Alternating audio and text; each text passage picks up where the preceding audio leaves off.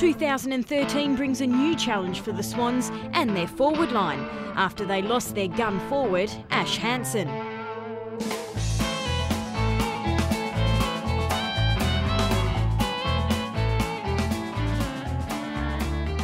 I think the biggest thing that we've missed since Ash Hanssen's gone out of our front half is just that execution. If he had 8 shots on goal, he kicked 7. And that ability to just kick goals under pressure is just so important, and that's what we need to get right over the next few weeks.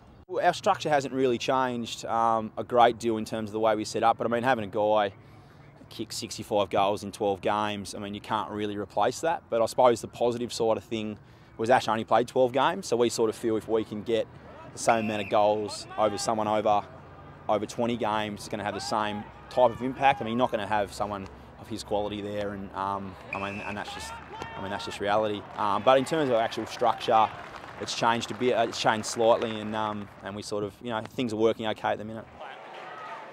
But that wasn't the case early on in the season. After 5 games, they were 2 and 3 and sitting outside the top 4. And when you go in at quarter time and you're 1 goal 5 and you've missed 4 easy set shots and 1 from 20 out running into an open goal, it is demoralising. And it's really hard to put scoreboard pressure on opposition when you're getting a lot of ball forward but you just can't execute. Swans' inaccuracy has cost them dearly. Each time they finish the game with more behinds than goals, they lose. It certainly is a confidence thing, and look, going into this week, it's certainly something we don't think about because we can certainly turn it around pretty quickly. It certainly can go the other way. Smith and Hildebrand. Hildebrand prevails, got it to Hams. Hams was taken high. I think the siren's gone. The siren has gone. Swan Districts, in the best game you'll see this year, have found the way to win. It was great. Look, we were done and dusted probably 5 or 6 times, but to their credit, the boys kept coming, and we've been finding it so hard to score goals over the last 3 weeks, and also today we had massive areas where we dominated the game and had momentum and just couldn't put them under scoreboard pressure. And luckily in those last sort of 3 or 4 minutes when we needed 3 or 4 quick ones, we were able to manufacture it. Mark set now. Tim Geappen was the Swans' leading goal kicker from 2009 to 2011. He also hasn't missed a game since beginning his WAFL career in 2008. And Tim Geappen makes no mistake about that. He's in rare form at the moment, Geappen. He's been a terrific contributor for Swan Districts up forward for a number of years now. Now with Ash Hanssen gone, Geappen is back as a key forward and enjoying the challenge. Tim Geappen, well, often he's the lead-up man, but this time he was crumbing. Read the ball beautifully at the back and it was a piece of cake for a player of his skill. I don't sort of set myself a certain target of goals a game, absolutely not.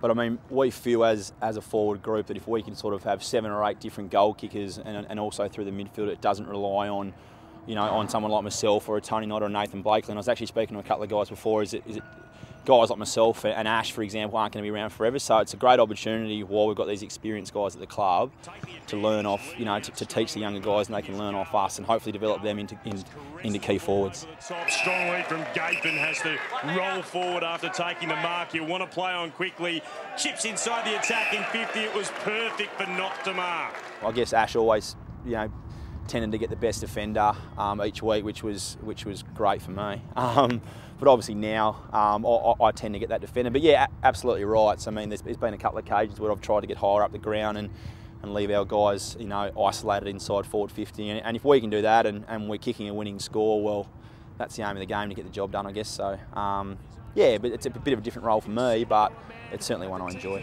Geappen on his own strolls in and gets one back. Geappen also took over from Hanssen's duties as forward coach.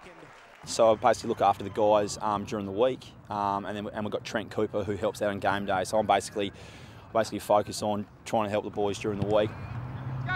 Just means I stay at selection tonight and have more involvement, but I sort of feel it's always great to have a player in selection as well, because you always get a great player's perspective of who the guys want or don't want, or who we should play on this type of guy, and things like that. So the role sort of hasn't changed. I mean, the boys give me a bit of stick and still can't believe I'm coaching and stuff like that, but no, it's been enjoyable. Tim's great in that area. He's one of our best forwards and one of our best goal kickers, and he's been able to help the young kids out really, really well. And he's over the last couple of weeks, he probably hasn't been as strong as what he'd like to be, but you know, he'll keep coming. His ability to keep running in a game of footy and his massive endurance certainly opens up a lot of space. And if he continues to do that, then Tony Knott and Nathan Blakely and the guys a little bit deeper up the ground will certainly start to score a lot of goals. I'm quite lucky because probably out of all the guys that are in the coaching, not many of them played forward, so they sort of don't really have a leg to stand on when they're trying to talk. I mean, Greg played his whole career down back and obviously did it very well.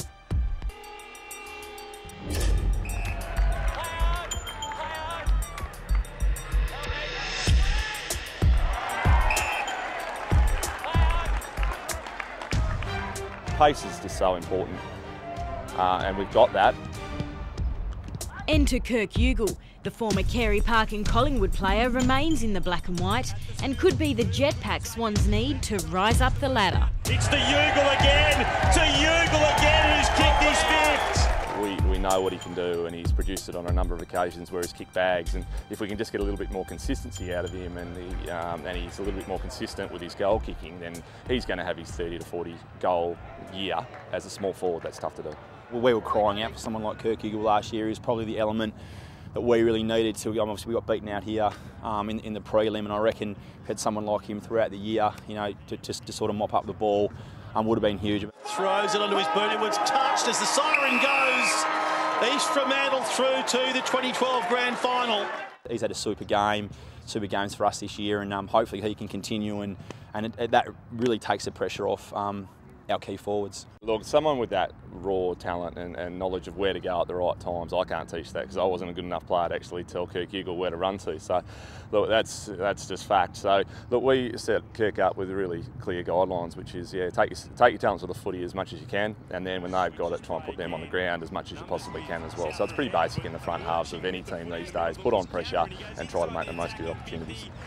Good mark again from Ugle. Ugle prefers the half-forward position, but he's happy to be put anywhere, so long as he can get his hands on the footy. He's got his second 6 unanswered goals now for Swan Districts. He says to me nearly every game, just if you get the chance, just do what you want. Go find the footy, but make sure you get back to the forward and put pressure on if that ball comes out.